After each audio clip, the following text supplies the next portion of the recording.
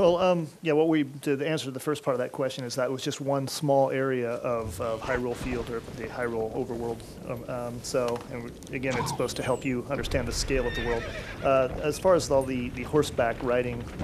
if you just continue running, as we saw here, we're not going to be able to see some of the smaller things, but there's a lot of interesting AI and a lot of interesting collision where, if one of the riders is knocked off, the boar will stop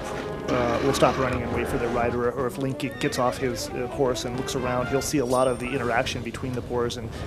the riders, and how they react to him and to what he's doing. で、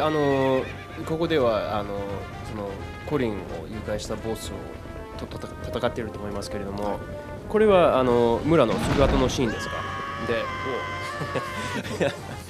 はい、このような乗馬のボスバトルは多いんですか、今回は。So my question then is, it looks to me like what we're seeing here is a battle against the boss who's kidnapped Colin and strung him up on the pole. And I'm wondering if this scene is going to take place immediately after the town scene that we saw in the beginning,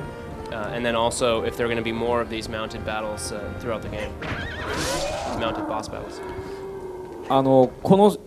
騎馬戦一騎打ちのこのシーンはですね、ゲームの流れからいくと中盤ぐらいですかね。最初ではないです。トワイマーからいきなりこれになるわけでは決してなくて、コリンっていう男の子はさらわれちゃって、でリンがその間にいろんなことをしてやっと発見してそれを助け出そうとするという流れですよね。